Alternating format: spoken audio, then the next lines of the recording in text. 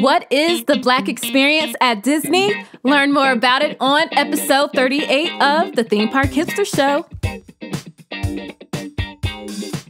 Hey, Theme Park Hipsters! It's your host, NikkyJ, the owner of ThemeParkHipster.com, where I help you plan the best solo theme park vacation with the latest tips, reviews, personal stories, and more. Today, I have a special episode just for you. But first, I want to make sure that you go ahead and grab your free Disney itinerary guide that will be in the show notes.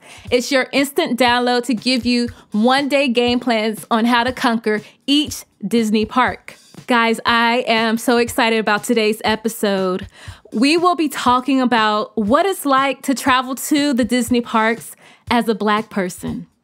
Our guest today is June, who goes by Frost and Fantasyland on Instagram, and is the owner of the website Afros and Pixie Dust.com. She is a social media influencer who is on an endless pursuit of happiness and new hairstyles. She is a wife and mom to 2 future Imagineers. June is also a neonatal nurse practitioner and a Disney blurred with a love of sprinkling a little pixie dust into everyday life. She is one of my favorite Disney influencers. So let's welcome June to the Theme Park Hipster Show. Hi, June, and welcome to the Theme Park Hipster Show. How are you doing today? I am well, Nikki. Thanks for having me. Thanks for being a guest. Now, everyone knows that we are going to talk about the Black experience at the Walt Disney World parks and just the parks in general. But first, I want everyone to know just a little bit about you. So my name is June. I am from New York, born and raised, and may never leave, possibly. I mean, I don't know with this weather now, it might actually happen. But I am a nurse practitioner, and I do still work as a nurse practitioner in New York in the neonatal ICU. I've been doing that for 10 years. I am a mom of 2. I have a 6-year-old daughter and a 3-year-old son. I am a crafter. I'm a baby blogger, and I'm a Diz blurred. And everyone really knows me by my love of Disney stuff. So you are a nurse practitioner up in New York, and you're a mom, you're a wife, you got all of that going on. How did you even get into the life of Disney? What made you fall in love with Disney? I've always enjoyed Disney movies. I grew up on The Little Mermaid and Aladdin, and I rocked my Lion King videotape until it popped. That was my joint growing up. Funny enough, I never had any interest in visiting the parks when I was a kid. Like, I was like, okay, whatever. I'm not going there. Oh, wow. Yeah. So my first visit actually was as an adult with my now husband. It was like one of our first like travel dates. We won you quote unquote win tickets or something, a trip, and it's like a timeshare, advertisement. And so we're like, let's just do it, And that was my first experience actually in the Disney parks, and kind of set off a whole new appreciation for the work that the animators do, in the animated films, and seeing the Imagineers bring that to life. I was just like, wow, the creativity here and just the level of skill. And I'm a technical person, so I just love looking at that kind of stuff and seeing people be able to create these things. It was just so amazing to me. And I kind of set it off for the park love. Oh, wow. And when you came with your husband the first time, did you guys do all of the parks, or did you start at the Magic Kingdom? No and no. We actually went to Hollywood Studios first. We went. Oh, wow. Yeah, I know. Weird enough. We went around Christmas, if not Christmas Day was our first time going.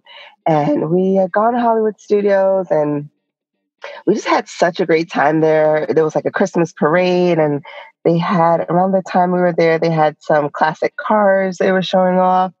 And I mean, I don't know why fake snow was so amazing to me, but I just was blown away. And I was like, this is where I want to be on Christmas. And we had made it a point to try to come down every Christmas for a couple years, before the kids came. And that was our tradition after that one trip. It was so magical for us. Wow. All from Hollywood Studios. That is special. Right? Who would have thought, right?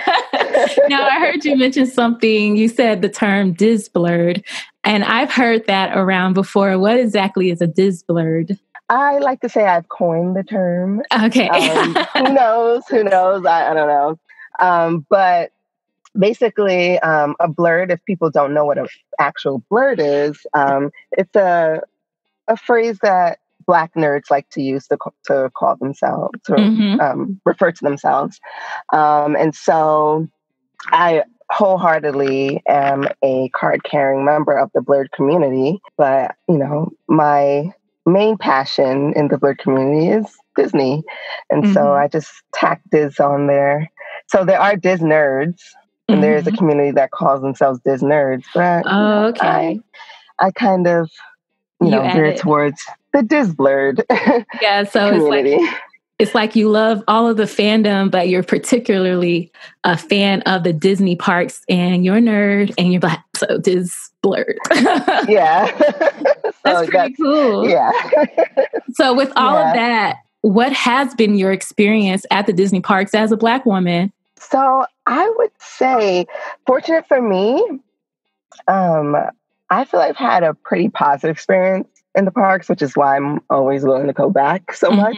I've always felt welcomed. I've always felt free to be myself.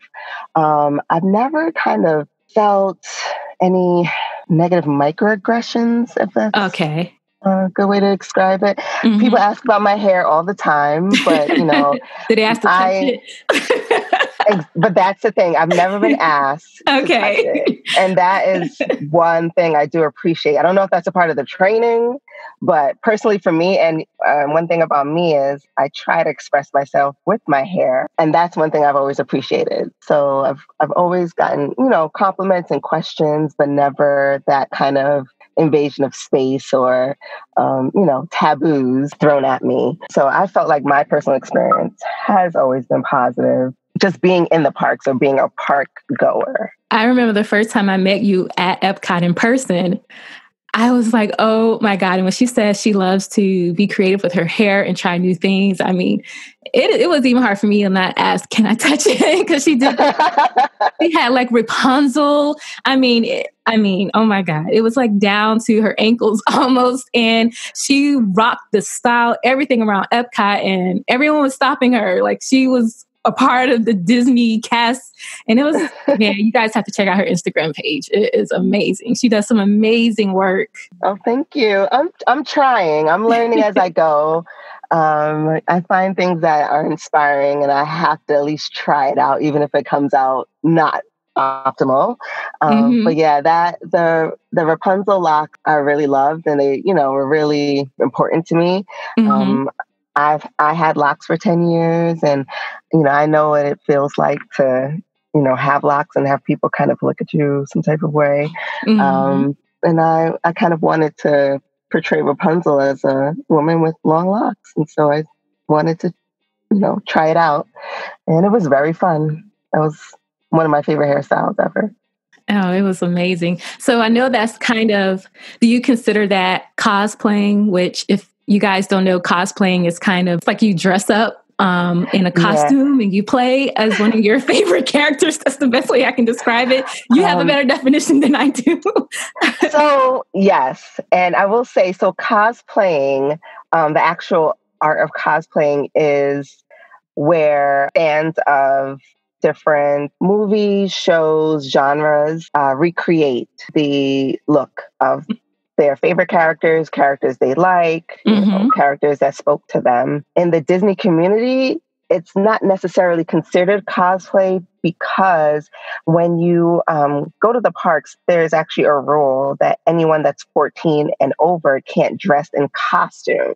And so it's created what has been coined Disney bounding. Oh, and yes. That is actually a form of dressing up where you wear regular clothes and they're either styled like a character, usually in the color scheme of the character you're going for, or maybe a piece here or there that resembles the character's personality, or you have accessories that are similar to the character's likes or sidekicks or and things of that nature. So it's called Disney bounding. And when you add accessories and wigs, then that can kind of lean into cosplay. Okay. I call it hair play when I incorporate hair. Yeah. That's my spin on it. But it's Disney bounding when you're in the parks and you're kind of dressed in regular clothes to look like a particular character that you like.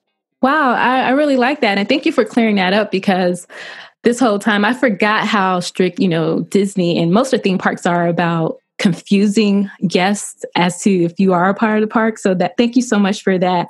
With the Disney bounding, have you met other Black Disney bounders either online or out at the parks? Funny you should ask, because just this past weekend, I got to meet up with an amazing Black woman in Disney California Adventure. Oh, wow.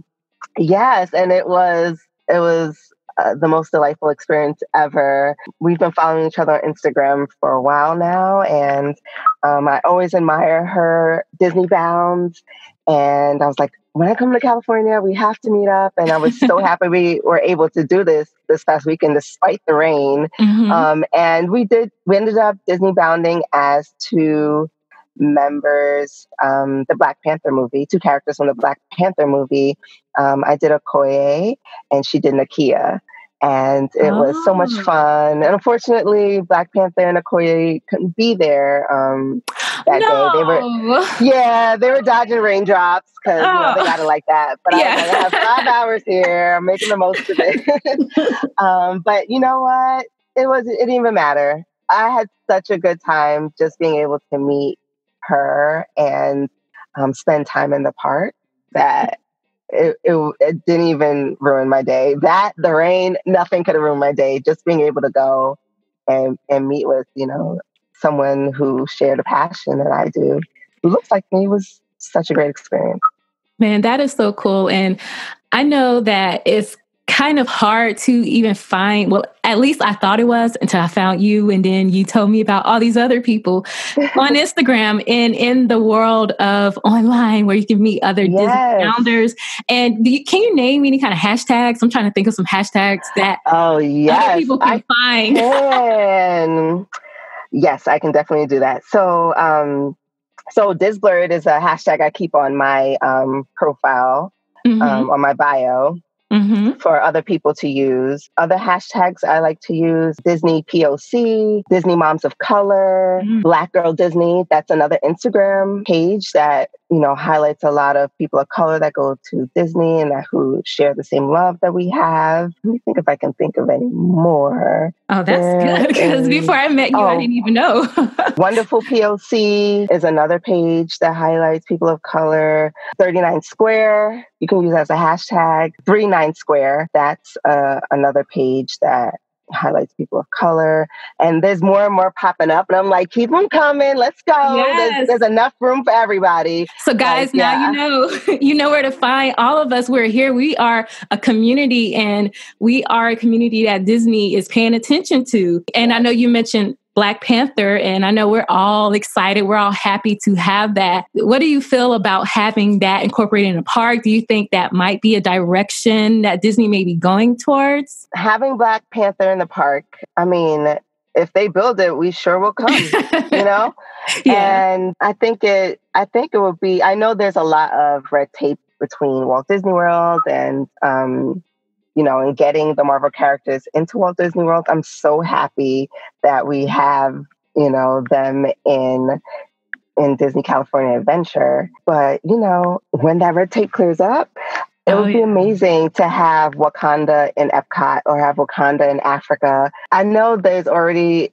an Africa section in Animal Kingdom, but let you put Wakanda in there and you have a ride where, you're doing the chase scene from the movie or something to that effect. And have it hidden somewhere.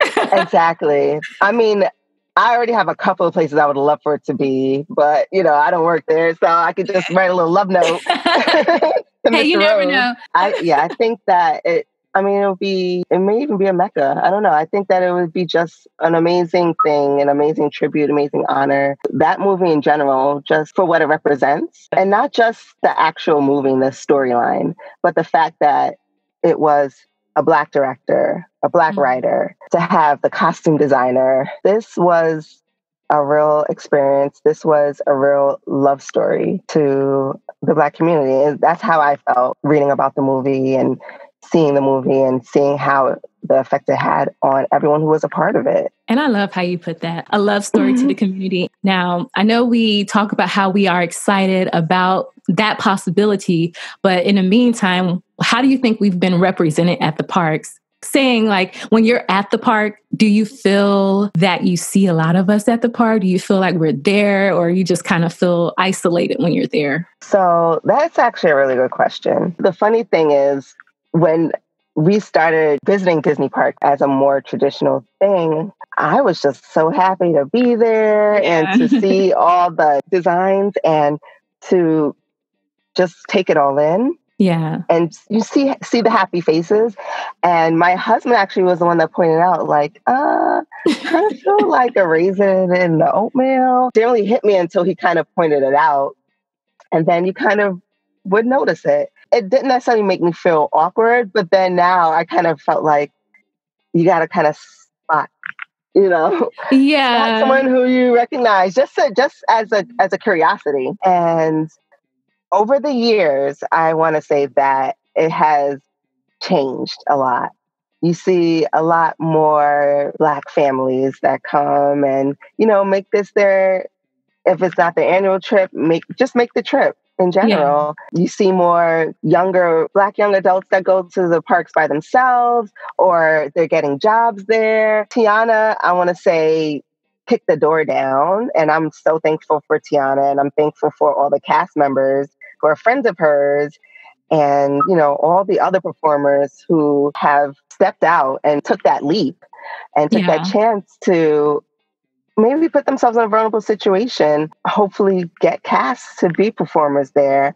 And I am always grateful for the Festival of the Lion King chorus, because I will never miss that show whenever I go. The beauty of the show, just the beauty of having them there as the headliners. Yes. And they've been a staple.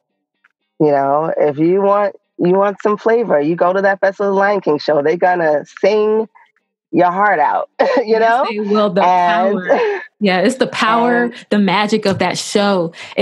It's like it gets into your spirit, it gets into your soul, and like the drum beats, it's like all up in you. And man, I don't know about anybody else, but I know me, when it gets into my spirit, I get a little goosebumps, and they start singing when what's his name? The song, come on, I don't want to sing on here, but the tradition of Mas Reyes. Yes. When he hit that, I'm like, oh God. Yes, but they've been there forever. They've been staples there, and that show. I feel like if you want to get a little touch at home, that show has always been there, and I'm very grateful for that. And I'm grateful for the fact that, there are more Black families that have decided to spend time with each other in a place like that. I totally agree. And as far as what I see as our representation, I am on the same lines with you. First, when you're there, especially like me and you, and we love the magic of Disney, when you get there as a Black person, sometimes you're just so engulfed in the magic of Disney that you don't even pay attention to anyone else. You're kind of like laser focused on everything you want to do. But then you start to notice, oh snap, I'm the only one here. But if you do see that Black family come by, you kind of give them that, hey, what's up? I see. Exactly. That nod. That nod. But it's you don't even realize it until someone brings it to your attention. And then you realize, wow, I'm really the only one here. Out of all these people, I'm passing by thousands of people, and maybe for every 1,000, I see like a family. But it is getting better. I do see a lot of people there, and maybe because of this the age of social media where people's Disney pics on Instagram kind of inspire you to want to go out there. So I'm with you on that 100%. Yes. I also thank Blackish because their Disney World episode is like one of my top 3 Disney World episodes. Honestly, I rank it above the Full House episode. It is. I don't care, fight me, whatever. But that episode was amazing. Especially my favorite scene was when I think they were in the line for Pirates of the Caribbean, and they walked past, I don't know which ride it was, but I just remember that VIP walk when they were looking like, I was like, yes! Goals, hashtag goals, someday. But for sure, yes, that was the best. Everyone knows that feeling when you get the fast pass versus when you're, in general pop. Especially on Flight of Passage, and you're like, bye-bye. Oh, yeah. That's so necessary. And that is so amazing. Now, with all of us knowing about how we're represented and our experience at the Disney parks, what do you think are some myths that people may have with Black people just being at Disney? What do you think are some myths? I think that maybe not so much recently, but that Black people didn't go.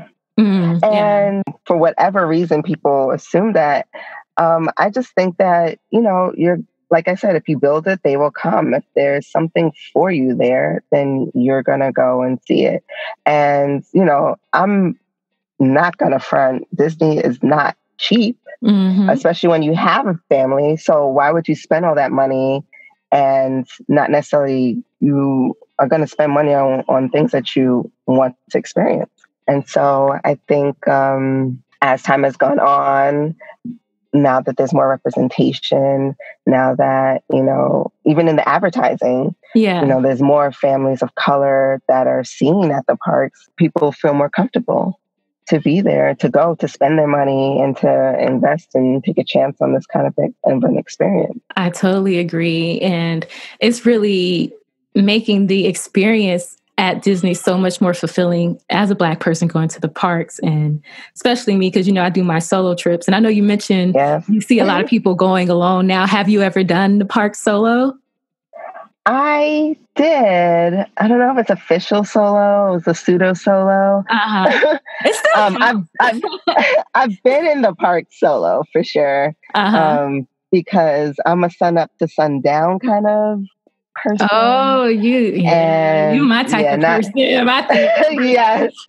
Not everyone can hang. And no, I'm not leaving with you just because no, I'm kidding. I love that. Sometimes you just got to see your fireworks show, or, you just want to walk around. But yeah, I've finally checked that off my bucket list.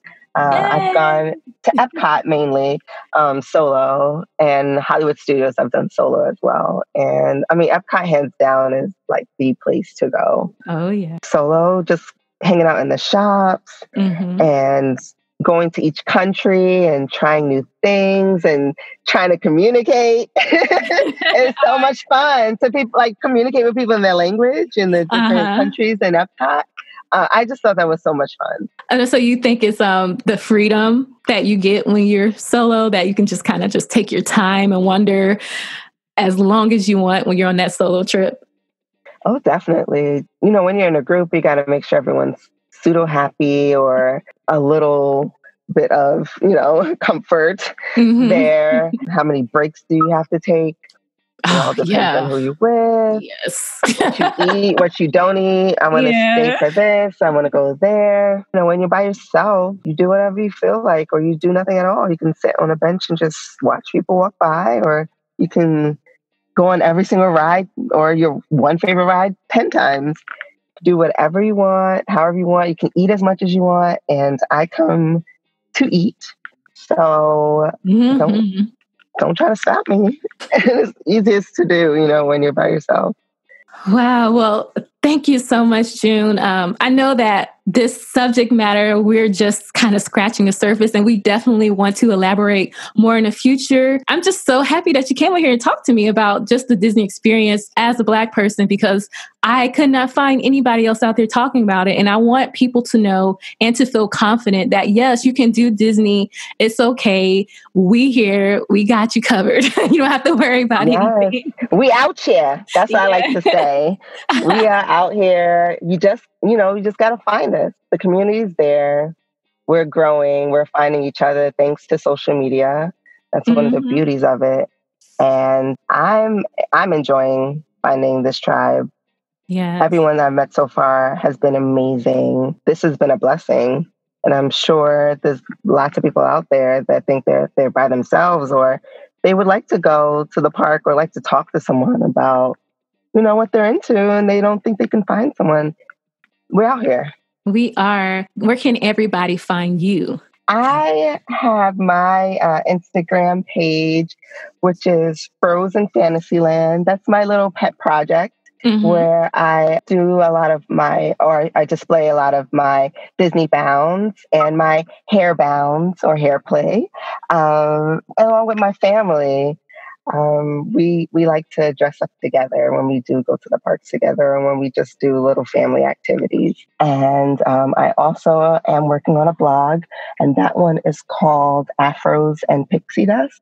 You guys definitely check out her Instagram page. It is beautiful. It is amazing. I love watching you and your family and your adventures. You guys must check it out, and definitely go by her blog, give her some support, check out all of her different stories. She has stories on there about, I saw a story you did about your daughter and her natural hair with Disney and all that stuff.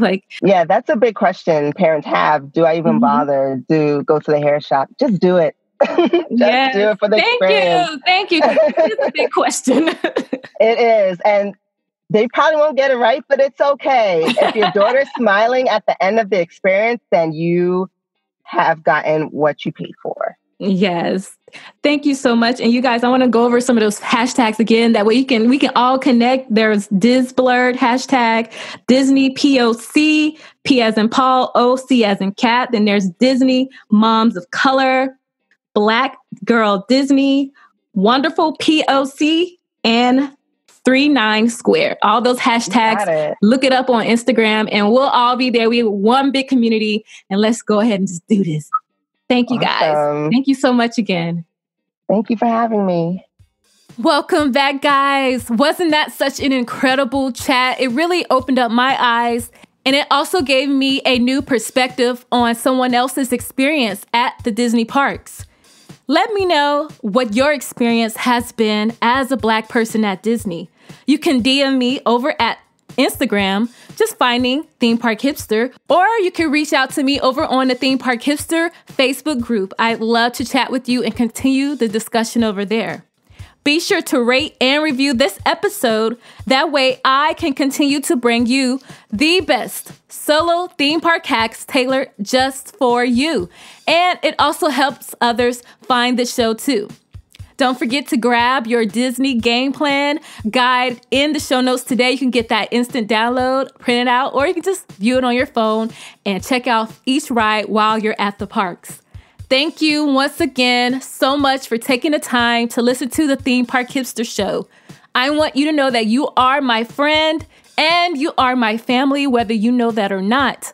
And until next time, happy park hopping hipsters.